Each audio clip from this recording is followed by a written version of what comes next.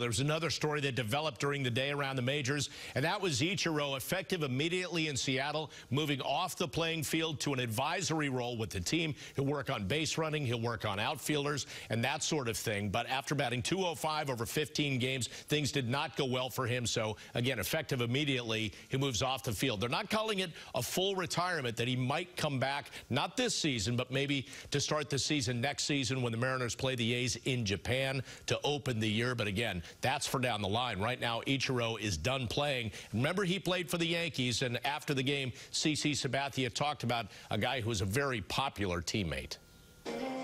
What are your thoughts on the fact that Ichiro is no longer playing baseball? He's joining the front office of the Mariners. No, it's exciting for him. I mean, you know, he's had a great career, Hall of Fame, first ballot for me.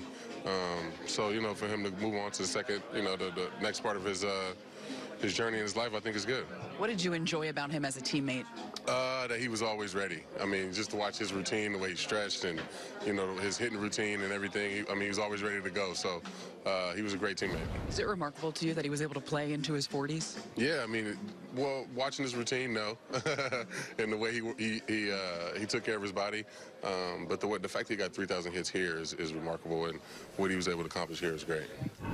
Well, here is his resume. 18 seasons in the majors. He was the MVP and Rookie of the Year in 2001. 10 200 or more hit seasons.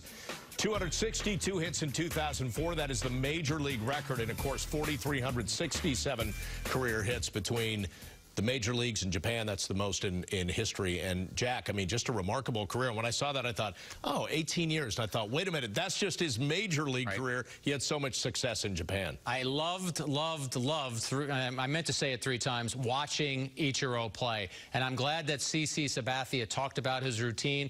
When I was still a sports writer at the New York Times, he was with the Mariners. I went to the visiting clubhouse at Yankee Stadium to interview him. I had set it up, and he said, yes, he was ready to do the interview. But during the course of the interview, he was doing all of these stretches and getting himself ready. And I was a little taken aback, but he said, no, this is part of what I have to do to get ready for the game. I can answer your questions. There are singular talents that you cover in baseball, people who are different from everyone else on the field. Ichiro was one of those players. What he could do with the bat, putting the ball in play, and then even defensively, the arm that he had from the outfield. He will go into the Hall of Fame. He will be a first ballot Hall of Famer, no doubt about it.